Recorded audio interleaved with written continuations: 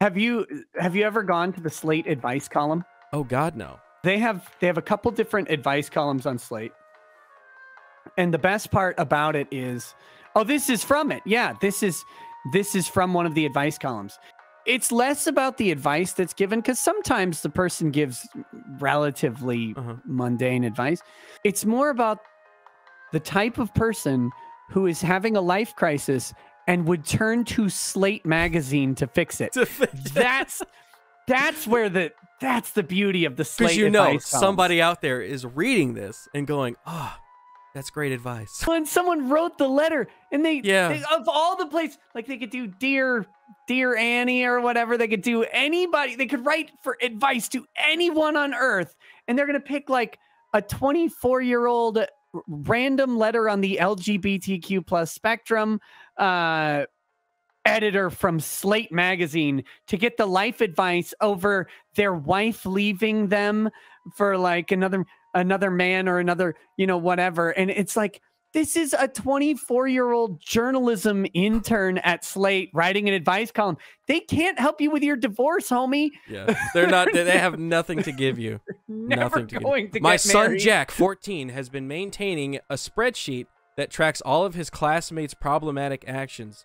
Jack has always had difficulty fitting in, but he is a compassionate and intelligent boy. We do not allow our children. Next line. We do not allow our children to have their own computers to prevent the risk of them being radicalized by alt-right websites. Sorry, son. You can't have a computer because you might get radicalized. You might be radicalized. Well, it sounds like he's fucking radicalized right now. We found an Excel spreadsheet in Jack's folder that listed the names of all of his classmates, as well as dates and descriptions of those problematic behavior. Some of the descriptions I saw include, has a mom who is a cop. That's problematic. No pronouns in Insta bio. Laughed at a fat joke. Guilty. Guilty. Lists problematic show as one of their favorites. Mimicked a foreign accent and used cis-normative language. Oh my God. This person's like SJW Rambo in training. Yeah, he's like writing down a fucking manifesto. What the fuck? While I am pleased to see Jack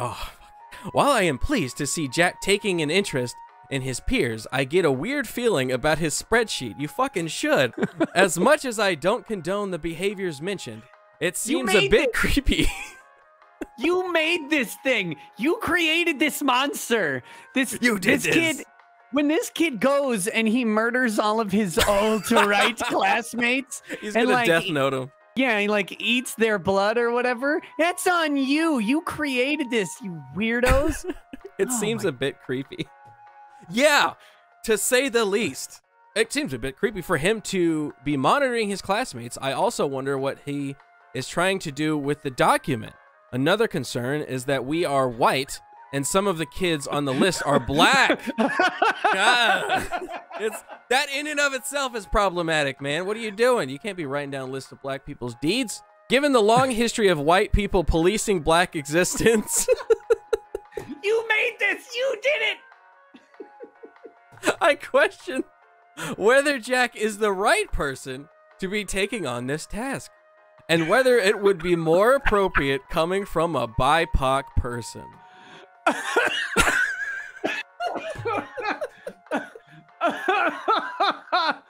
Oh my God. Oh, oh God, you're not wrong. That is a trip. That's a fucking trip. Our white son can't be doing this. This is more appropriate for one of those dark people. The brown peoples. This is gold. This fucking Slate that's amazing. Thank you.